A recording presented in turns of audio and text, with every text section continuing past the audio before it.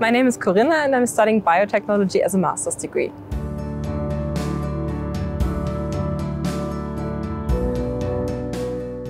Because the bachelor was good for identifying what you want to do and to get good basic knowledge, but to specialize and to even enhance the knowledge, a master's degree was necessary and what I wanted to do.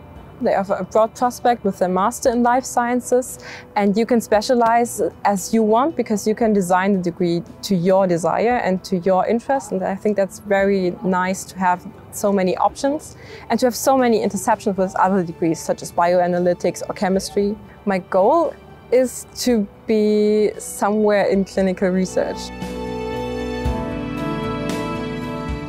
I think what I like most is the communication and the conveying of knowledge. So the professors ensure that you get the topic, that you understand what they are saying, and the communication between the students and the professors is really good. So knowledge is always transferred really well. You have to bring your will to work.